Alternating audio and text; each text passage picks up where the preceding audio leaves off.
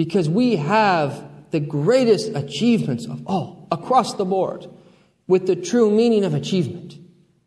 Because achievement and success and progress for us can never be separated from the divine.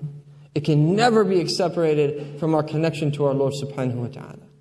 And we come from a teaching generation after generation, century after century, of the most upright, moral, just people that ever stepped foot on the face of this earth. And that is the legacy that we come from. And if anyone does not fulfill that legacy, and that they stray from that legacy, that's their problem. And if it comes into the public sphere, that we should be the first to condemn our own selves, let alone our brethren that make mistakes. We should be the first that condemn our own selves. If you make a mistake, Allah Ta'ala loves the just. وَلَوْ عَلَى أَنفُسِهِمْ. Even if it means standing for justice against your own self. We are people of justice.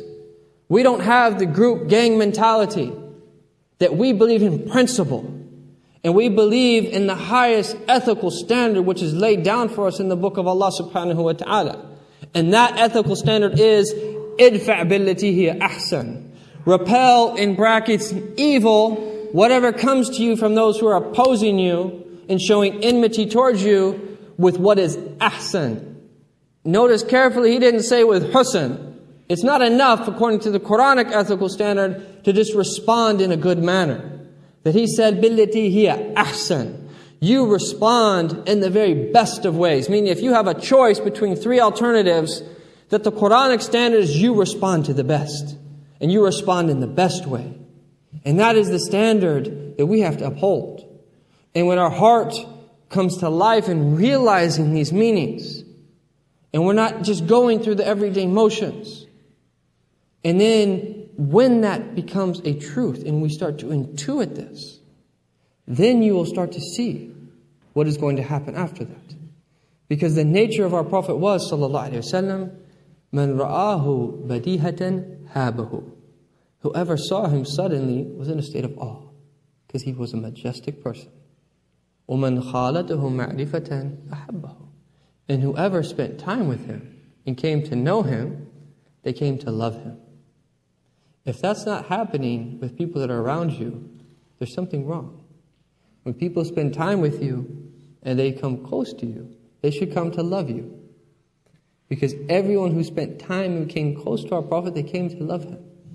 Because they realized that all of the different asbab and means through which we love people, and all of these qualities and traits of the heart, and this expanded breast about which we were referring to, that when you experience the realities of those traits, that will transform you. And this is really the key to everything, is that no matter what response people show towards you, is that you only give them a prophetic response. You only respond in a prophetic fashion. And if that's at the forefront of your mind, that when you interact, that you will have the secret of being able to change people and to be able to understand what it is that is preventing them from seeing things in the correct way or seeing things from your own perspective. And the verse that we'll mention in relation to that is what comes after idfa' billati hiya ahsan. That Allah Ta'ala says, فَإِذَا الَّذِي بَيْنَهُ وَبَيْنَكَ عَدَاوَةٌ فَإِذَا الَّذِي بَيْنَكَ وَبَيْنَهُ عَدَاوَةٌ. That فَإِذَا الَّذِي, all of a sudden, you'll find that between the one in whom you had enmity, there was enmity between you. كَأَنَّهُ وَلِيٌّ حَمِيمٌ. It will be as if he is a dear friend. Meaning, if you respond in a prophetic manner, oftentimes that you'll have a response back to it that is also related to these same realities. أقول قولي هذا واستغفر الله لي ولكم ولجميع المسلمين فاستغفروه إنه غفور رحيم.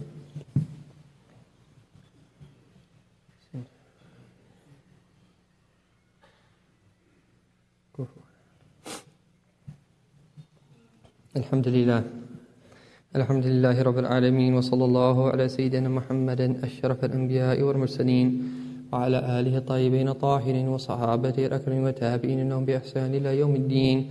أشهد أنه الله الذي لا إله إلا الله وحده لا شريك له إله واحدا وربا شاهدا ونحن له مسلمون وأشهد أن سيدنا وحبيبنا وقرة أعيننا محمدا عبده ورسوله أما بعد يا عباد الله إني موصيكم ونفسي إياي بتقوى الله.